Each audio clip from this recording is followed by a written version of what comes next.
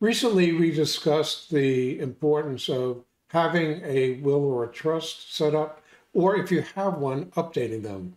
And Right. today, we have another topic that we think is very important to do before you're at the brink of a catastrophe or an emergency. Right. Always better to plan ahead than try to do it at the last minute. John? Yeah. Chances are we're all going to get sick and have to go to the hospital, something like that, long before we are terminally ill and have to die. Hmm. But you never know. And our point today is update your medical power of attorney, Yeah. so that if you're in the hospital or you're in an emergency situation, somebody, your loved one, your wife, your best friend, whoever it is that you've designated, can can make those decisions for you, can speak for you, knows what you want, and will speak for you on your behalf, even though you may be incapacitated. Right. By the way, just as a note, to tell you why it's so important to have it, um, one of the things that we're most familiar with in this area is called the do not resuscitate. For a lot of Right. people, if you're severely ill, you don't want them to do like prolonging procedures that might just leave you in a vegetative state. It's not for a lot of people, it's not good for them. It's certainly not good for the remaining family.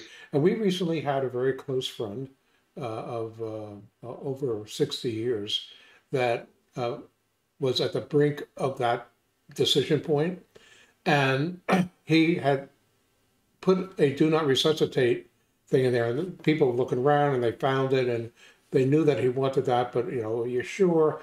For him, he happened to be lucid enough at points where he was able to say, yes, I want you to enforce that DNR. But even if he was not conscious, they could have used that so that because that was what his wishes were. And his son, who was an attorney, said, yeah, absolutely, that's what dad wants. So, Yeah. and people don't fool around with that. If a medical institution has that, they're not going to resuscitate. Or you found out something that I didn't know about recently when you went in for a procedure or you were thinking about a procedure, John. I went in, I was in the hospital, relatively minor stuff, but they had me sign. They said, "Do you have a DNR? Do you have any orders, any medical Mm. orders?" I said, "No, I don't think so." They said, "Well, we need not a DNR, which is do not resuscitate.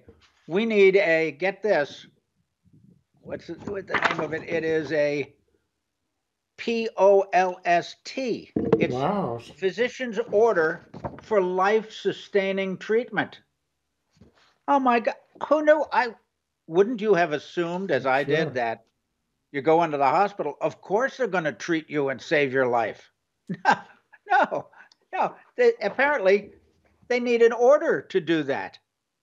Yeah. They need a signed order in advance.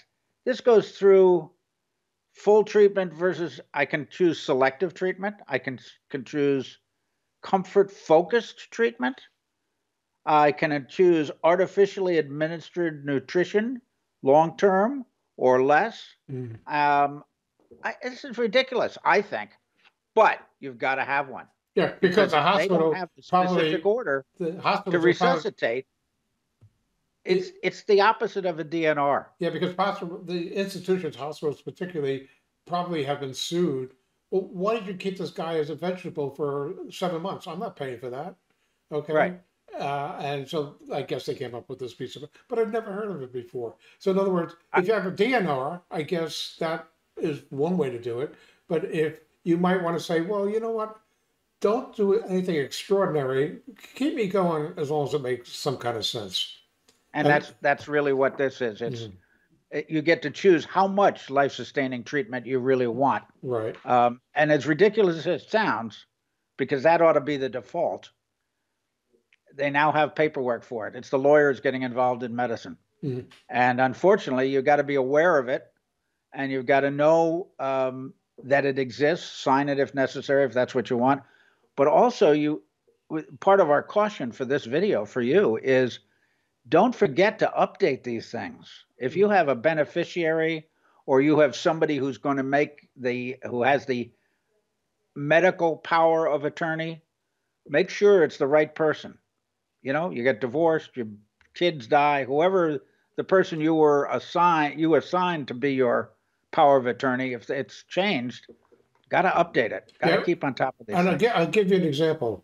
Let's say you have a living trust and you have all your paperwork filled out and you don't have a DNR because you're 60 years old and you're healthy, you're still skiing, skydiving, scuba diving, whatever you're doing, you're really in the prime of health. And all of a sudden you get a terrible disease like Lou Gehrig's disease, where you might want a DNR where you hadn't thought of that before. Oh, no, Right. keep it going as long as you can. You may change your mind Yeah. at some point.